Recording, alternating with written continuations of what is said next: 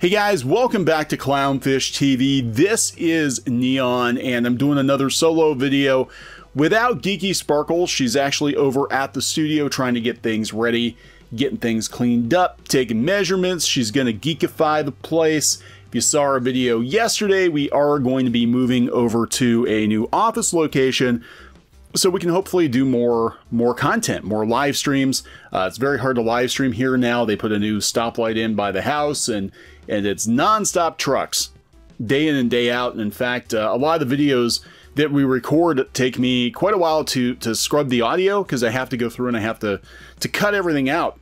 And you guys don't hear that, thankfully. Sometimes you'll hear a little bit of an engine here and there where I can't get it, but a lot of times it's literally like every other sentence. So if you hear weird pauses, weird breaks, weird cuts, that's usually where I'm trying to take out all the damn noise. So we're going to talk about Hollywood. Going to talk about Hollywood and the Oscars. And we haven't talked about this yet. Of course, the Oscars did put out some new guidelines, new rules for inclusion. To be included in the nominations for the Oscars, you have to follow the Academy's diversity and inclusion guidelines that a lot of people think are draconian, Orwellian, and a lot of celebrities even now are coming out and questioning whether or not this is a good idea to design movies by committee. I don't think it's a very good idea. I think that there's definitely room for all kinds of stories to be told in movies and on TV, but to force people to have a certain number of a certain kinds of people in their movies to even be considered for an Oscar is going to have a huge pushback, I think, from creatives, not because they're racist, but because it affects storytelling at that point. It is movies designed by committee, and this is the way the entertainment industry has been for the last couple of years now. Everything is designed by committee. This is why so many cartoon shows right now, when you see things like High Guardian Spice, the Crunchyroll's doing High Guardian Spice, and they're promoting it as being a diverse show by diverse people without showing you any actual animation or really even telling you much about the story, you know that things are going a little too far. Again, that's not a knock against more diverse stories. It's just that the quota, the Orwellian quota, as some new outlets are calling it, it's actually going to hurt the entertainment industry, which is already hurting. The reason I had this picture pulled up was that California is on fire, and I grew up bouncing between Northern California and Pennsylvania for most of my childhood. So I spent almost as much time in California as I did in Pennsylvania. And, it's kind of heartbreaking to see this, but I have not been to California for any length of time for about 20 years now. I left right after school, and I've been out there a couple times for business, been out there for vacation, but I haven't lived out there for quite some time. I still have friends out there. They tell me it's pretty bad. California is actually not the same place it was when I lived there. And we're going to talk about Hollywood and centralization. I talked a little bit about this the other day, and I think that this relates to the Oscars, because I think what's going to happen is there's going to be a breaking point where you're going to have more independent creators, more artists who don't want to be told what to do, break away from the Hollywood system. And by the Oscars requiring that you have a certain quota that needs to be met, they're actually just helping themselves become more obsolete quicker, faster, that people are going to go find some other alternatives. And I think we're going to see a renaissance in indie content out of necessity, because the Hollywood system is broken. Everything has been centralized in LA for quite some time now. This is San Francisco, not LA, but still, everything is and has been centralized in a town that's going to hell in a handbasket. That people are leaving California in droves, and I think this needs to happen. I think it's sort of like since everybody's talking about Dune now, it's sort of like the God Emperor of Dune. Things have to become so terrible that everybody scatters across the country. So it reminds us never to centralize the entertainment industry in one place, because this is how things like the Oscars Orwellian diversity quota happens. We have so many like-minded people making all the decisions for an entire industry. You know, the New York Post, multiple articles, multiple opinion articles on the woke quota backfiring on Hollywood, how it's going to backfire. Yeah, people aren't watching the Oscars. People don't trust Hollywood. And you know what? People are moving on from Hollywood productions. Hollywood is hurting right now. So, of course, what's it going to do? It's going to double down, triple down on their political agenda, and it's not going to go the way they think it's going to go. People are just going to go elsewhere. And I do really believe that we're going to see more pockets of entertainment companies pop up in other locations around the country outside of LA because it's no longer necessary. I think we're going to have, you know, people go to Texas, people go to Florida, people go to the Midwest and set up shop and produce entertainment in those locations. They don't need to be in LA anymore. They don't need to be in this system anymore. They don't need to play by these rules because the rules are getting ridiculous. Again, I am all for every kind of story being told, but you can't tell artists what they can and can't do. This sounds very Orwellian. This sounds like something the CCP would do. You know, this does not sound like an American merit-based entertainment industry, and it hasn't been for quite some time. It's just that we're seeing firsthand, I guess, what the end goal is here, what their end game was, that now that everything is burning, now that it's burning, you know, we have nothing left to lose. You know, we don't have anything left to lose. Let's just push it on through and just be like, these are the kinds of movies you will make or else. So this is coming from the New York Post. We're going to talk about some other pushback. Even Yahoo is pushing back against this. Oscars Orwellian diversity quota throws out merit, says Miranda Devine. There go the Oscars. Forget merit. Now filmmakers will have to subject their art to Orwellian tests of identitarian purity if it is to be eligible for a Best Picture award. In the latest act of craven capitulation to the Antifa mob, the Academy of Motion Picture Arts and Sciences decreed Tuesday that no movie can win the top award unless it satisfies a set of genetically and sexually diverse quotas. And you can read about that. I'll talk a little bit about what the actual quotas are here in a few minutes. For example, lead actors must be from an underrepresented racial or ethnic group. Asian, Latinx, Black, Native American, Middle Eastern, Native Hawaiian, or other Pacific Islander. Anything but white. Anything but white. At least 30% of the rest of the cast otherwise must be chosen from at least two of the following victim identities. This is her words, not mine. Women, underrepresented racial or ethnic group, LGBTQ+, and the disabled. Or the Academy gets to dictate the content of the movie so that the main storyline, theme, or narrative of the film must satisfy the same intersectionality requirements on gender, race, sexuality, and disability. This is what's going on in the animation industry right now, right? It's not the Academy Awards, but to get a show picked up, even though it's not on paper, as far as I'm aware of, this is what they look at when they pick up a series.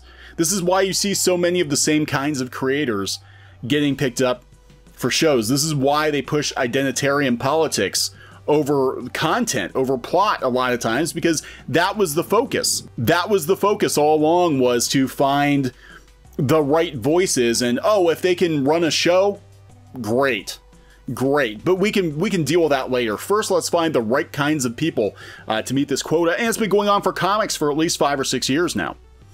You know, it was all about hiring the right kinds of people. So now we're going to drop the facade and we're going to put it on paper and say this is what must happen if you want to work in this system. Everybody knew on the down low this is kind of, sort of what was going on, but now we explicitly have it written down on paper.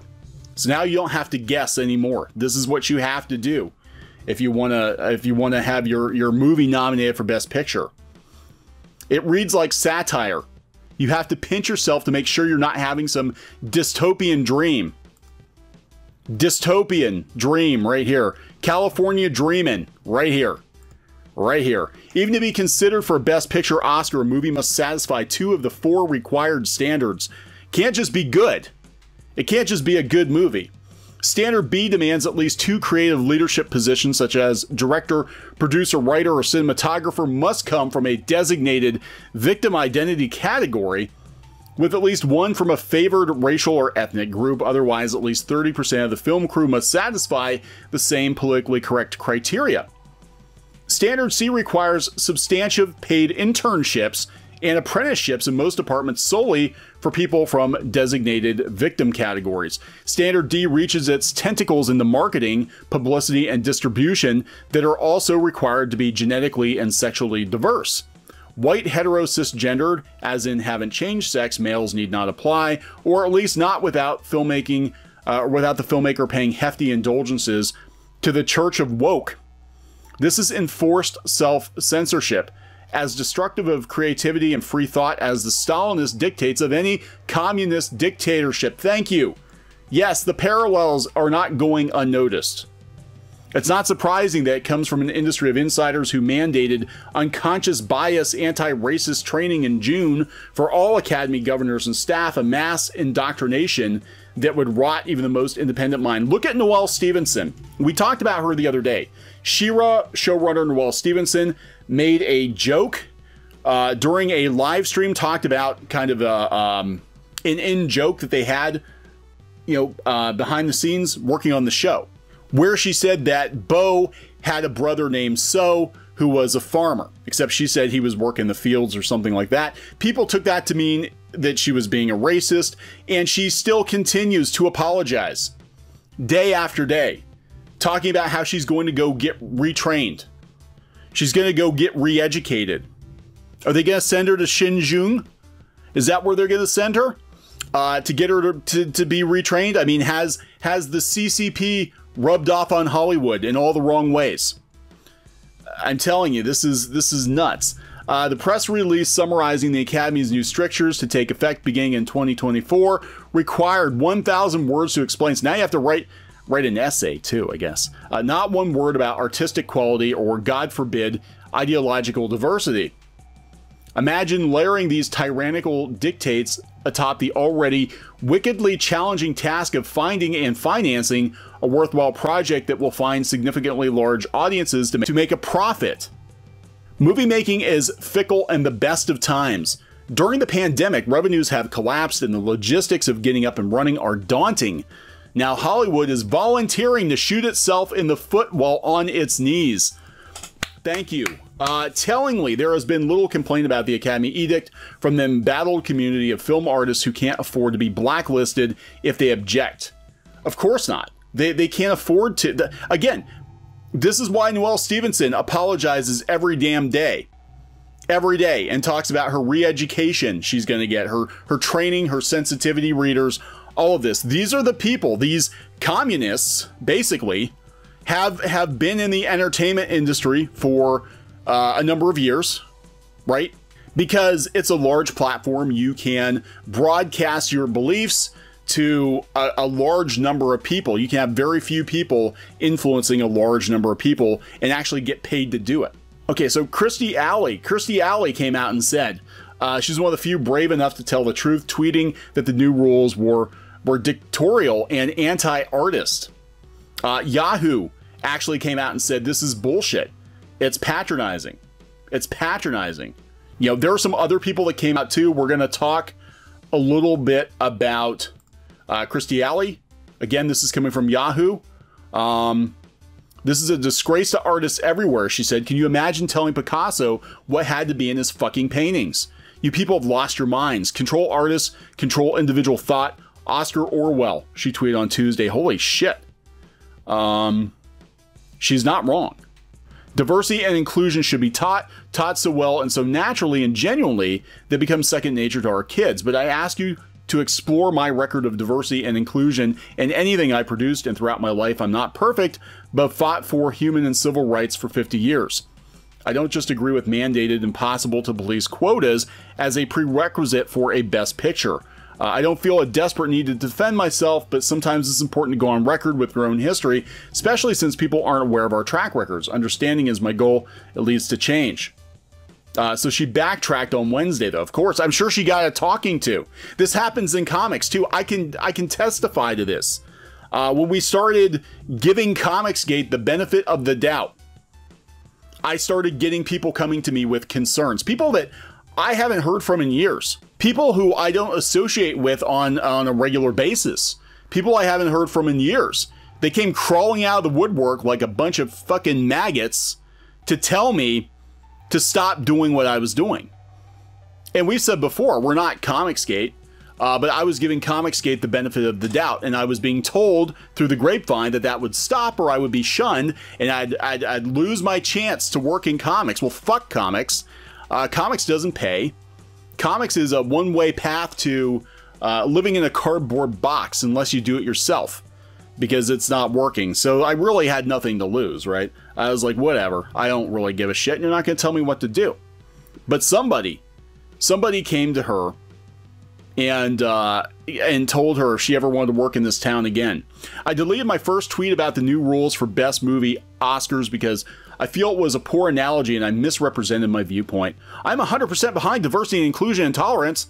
I'm opposed to mandated arbitrary percentages. Mandated arbitrary percentages relating to hiring human beings in any business. James Woods, of course, not on board. Dean Cain, of course, not on board. You know, yeah, this is scary. This is scary, guys, because this is a slippery slope. What's going to happen then is we're going to have movies designed. I mean, they're already designed by committee, but now it's going to be movies designed to appeal to some board, diversity and inclusion board. And this is kind of what happened to comics. There wasn't a formal board, but it was understood that you had to please the Karens in the Women in Comics Facebook group if you wanted to break into comics, right? Groups like that. The editors all chit-chat together and are freshly out of college with their gender studies degrees, you know, and they all think, all these white ladies, they all think that they have it all figured out, right? So here Sonny Bunch is like, allowing behind-the-scenes efforts to take place on-screen representation is a huge boom for filmmakers. If you're directing a prestige picture for Warner Brothers or Universal, you'll never have to worry about any of this. Someone somewhere will make sure you have the proper number of represented interns. If you're an indie putting together a movie on a shoestring, well, good luck. Good luck with that. A lot of people said it's just lip service anyway. It doesn't really matter. It doesn't really matter. The emphasis on diversity will have an impact. You know, if the rules are weak. The rules are weak? The rules would be more effective if they applied to on-screen and top production roles only. The new standards will hinder the art of filmmaking, said the New York Post. The new rules will help improve diversity among the next generation of filmmakers. You know, and again, I want to restate, I'm kind of with Kirstie Alley on this one. I am all for diversity and inclusion. I think people should be given the opportunities to pursue their dreams as long as they have the talent to do so. What could potentially, and what will probably happen, is just like comics and animation, and in some cases gaming, is we're going to have people that are basically diversity quota hires who really aren't capable of doing the work. They're just doing it because the studios are being told they have to hire XYZ kind of person, and it's going to hurt the industry long term. I am all for, again, finding and cultivating legit talent regardless of their gender, regardless of their sexual identity, regardless of the color of their skin. I think that is something we should be doing. But to force quotas like this, there's going to be a lot of pushback. And this is just, you know, and this is it. Kirstie Alley, she's being threatened, basically, I think. Okay, you'll never work in this town again. That's the problem. That's the problem. The entertainment industry needs to be broken up, and it needs to exist in multiple places, because California and New York should not dictate what the rest of the country reads and watches and enjoys. And it needs to change. This needs to change. The entertainment industry needs to be broken up. It needs to go out and have multiple towns. Well, you can't work in LA. That's okay, Kirstie Alley. We'll hire you in Nebraska. We'll hire you in the Florida entertainment industry. You can come down to Texas and work. You can go to Hawaii. We've got a great setup in Hawaii. Kirstie Alley does Hawaii. It's okay if LA won't work with you, because there are multiple entertainment industries, pockets of people producing content, and it's easier than ever before. I think this needs to happen. Hollywood needs to learn a very painful lesson, and I think this is sort of like Dune, where things are so awful that the human race scatters and they go elsewhere, and they never centralize again so they can survive. And that's what needs to happen to the entertainment industry. I'm going to wrap this one up. Please subscribe for more pop culture news, views, and rants, and we'll talk to you guys later.